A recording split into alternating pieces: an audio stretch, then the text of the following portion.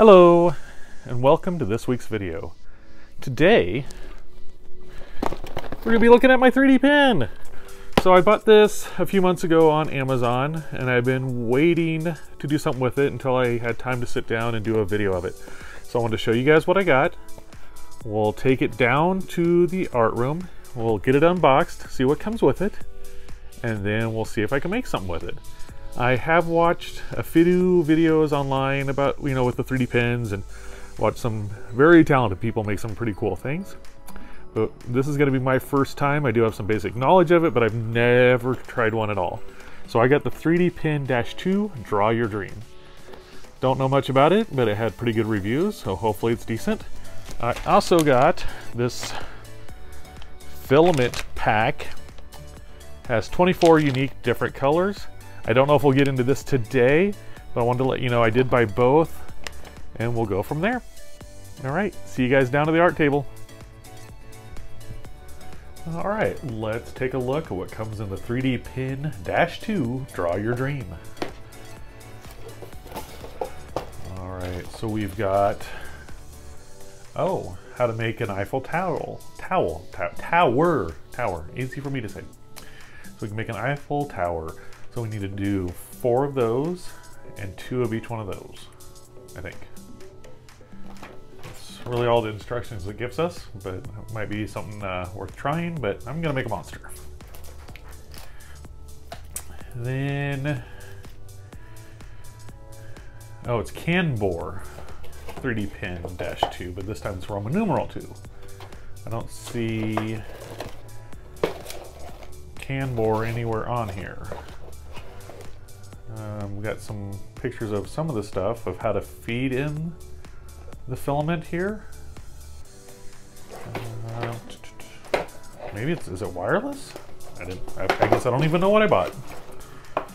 So it says read instructions before operating. That might be a good plan.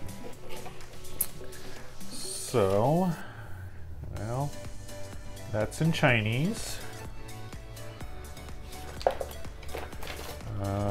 Here we go. And that is not way too small for me to read, but it's pretty close. Thank you for purchasing. In order to have a great time with the Canbor 3D printing pen, please read the user manual carefully before using it. All right, I'm not gonna waste your time on this. We'll get it unboxed. I'll flip through this before I start on my monster, and we'll go from there. It does give us a little bit of filament, so I'll probably just go ahead and try out what they gave us. I read PLA is better. I don't know anything about it. I'll be honest with you. I'm not going to pretend I do. But I went ahead and got PLA for my other one, and I heard that's what was best for these. So we do have some sample filament that's PLA here. Oh, so it's not wireless. I've got a power supply.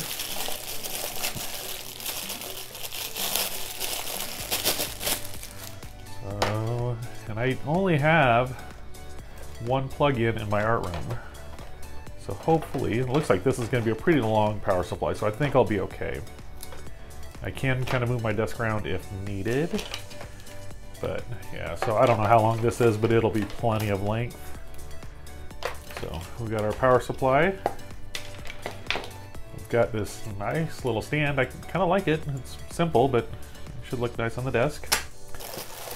And then last, we have our 3D pen by Canbor. Not to be confused with cannibal or carnivore, but Canbor. And I'm probably pronouncing that wrong because that's what I do. And I think it's open on this end. So, I'm assuming that's to advance. Oh no, I don't know what that is. Yeah, I better read those instructions. I'm assuming that's advance, and that's like unload the filament. Maybe this is a temperature setting. This is 3D pen, input 12 volt DC, filament diameter 1.75 millimeters. Made in China. ROHSCE. And no trash. I don't know, no recycle? All right. I don't know, I guess that matches up with the color. Kind of would have liked one of these other ones, but well, I don't know. It's fine. Doesn't really matter. Get that there. All right, I'm gonna take a break, look at the instructions, get my art table set up to try out the 3D pen. I'll be right back. Okay, so I'm not done with the instructions yet, but I did want to jump back on and kind of show you. They did have a diagram, so I can actually tell you what this stuff is instead of just guessing. So the power jack is at the back. It has the filament insert port on the kind of back top, like I had said. The LED screen, it doesn't specify what that does. This is the reverse button and the forward button, like I had thought. And this on the other side, so this one here is a speed control on how fast it pushes the filament out. And then it has a little heat dispersion vent or dispersion port there. And then of course the nozzle. And then also it's good to know, warning, Canbor 3D printing pen is suitable for children aged above 8 years and adults. Underage children can operate it with adult supervision. So if you guys want to try this out and you're letting your kids do it, make sure to keep an eye. I'm assuming it's very similar to a heat gun, or I mean a glue gun, where that tip is going to get really, really hot and definitely could burn young kids and adults. So be careful with that. All right, I'm going to finish these up. We'll get set up and see what I can make. All right, I've got the 3D pen loaded up. I went through the instructions briefly. The little LED readout here, you can kind of see it, that shows the temp, and it also shows what kind of filament you have in there, so you have to make sure you select PLA. Now it's going to sleep because I've loaded up and got everything set up. It took me too long. So let's get it back up to temp. Went ahead and loaded up with some color. I'm going to go ahead and give it a try. I went ahead and grabbed my scissors and then a Bic, like campfire lighter. I use that to, I've seen other people use that to smooth out, so I thought I'd use that to kind of smooth out some of the draw lines if I need to. I don't know, I just figured I'd have it ready. And then I've got this foil ball ready I thought I would cover and use as the base of some kind of creature. I'm not going to time-lapse this, but it'll probably take longer than I want it to for the video length, so I'll probably like speed it up maybe 2 times or 4 times or whatever necessary. And so down in the corner here, I will put what speed, just so you can get an idea kind of how long this actually takes. All right, I'm gonna give this a try and see what I can come up with.